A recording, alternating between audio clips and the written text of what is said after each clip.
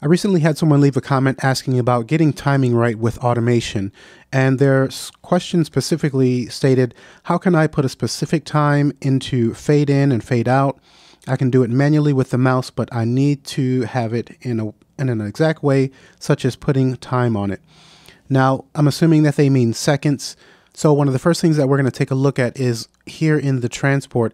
Now this is bars, and I believe that because of my resolution, I only have one time display here. If you're on a 1920 by 1080 monitor, then you may have two here. But this is one area that we want to look at, and you want to change this to, for me, I'm going to change this to seconds because I need to know, I'm assuming he wants to know in seconds, minutes, and so on. So we change that here, and then our cursor is at the beginning of bar 1. If I press the space bar, we can see I'll stop at the beginning of bar 2. There's 2 seconds basically within each bar when we're set to 120 BPM. Now that's going to change depending on the BPM, so you'll want to keep that in mind when you're doing this.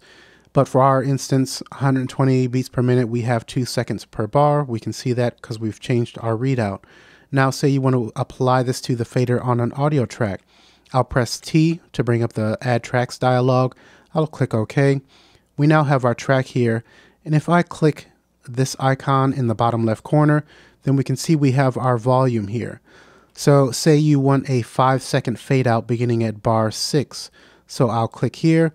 Our song position cursor goes to the beginning of bar 6, and we know that each bar has 2 seconds in it. So we'd want 2.5 bars.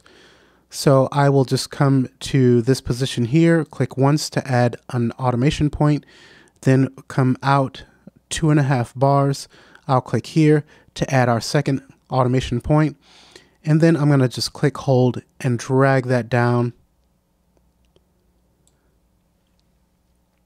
And actually, let me just take that all the way down.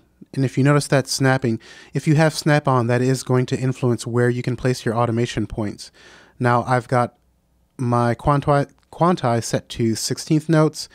The snap is on, so I am going to be restricted, or it's going to snap to those positions. If you don't want that to happen, then just press N to turn off the snap to grid, and you'll be able to place your automation points wherever you'd like without that snapping. But we can see now that we have a fade out that is set to 5 seconds specifically. So our cursor is here at the first automation point. I'll press the space bar. Let's keep an eye on our timing here, which is at 10 seconds.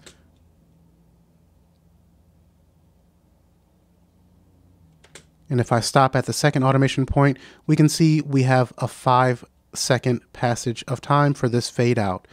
If I F3, open up the mix console, we can see that our fader is all the way down to 0 dB, or not 0 dB, but silence. If I come back to 5, I believe that's where we start at, and I'll go ahead and press play again. We start at 6. And we now have our automation for a set period of time, and that's how you can go about doing that. Now, what if you want to apply the same thing to an instrument?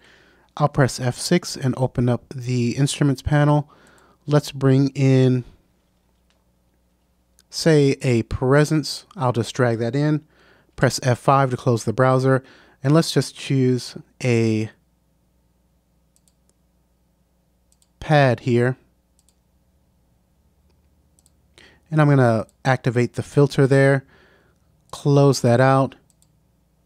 I'm going to press A on my QWERTY keyboard to change the display in the track column here so we can bring up our automation controls. I'll click on the down arrow, click Add Remove, and we want the filter cutoff. So we have filter here. I'll expand that out, double click on the cutoff.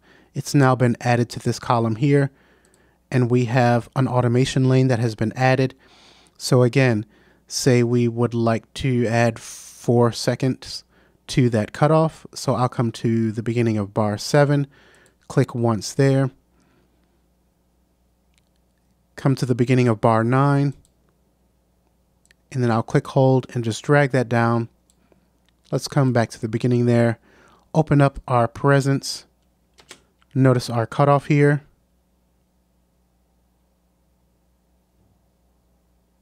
We then have a 5-second adjustment made to that cutoff. Now, what if you want to put a fade on the end of your song on the master channel?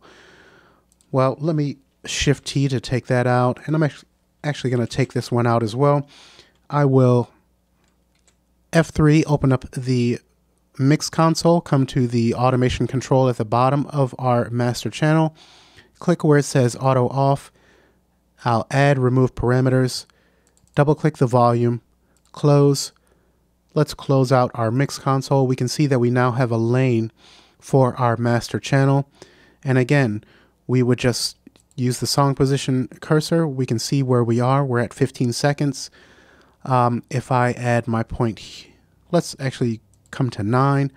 I'll add a point there.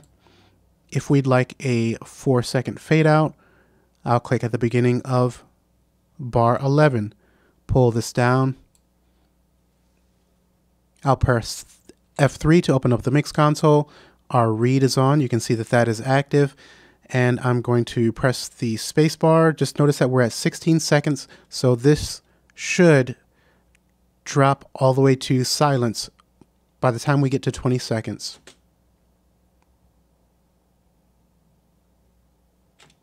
Okay, and we're there. And that's how you can go about setting specific time with your automation.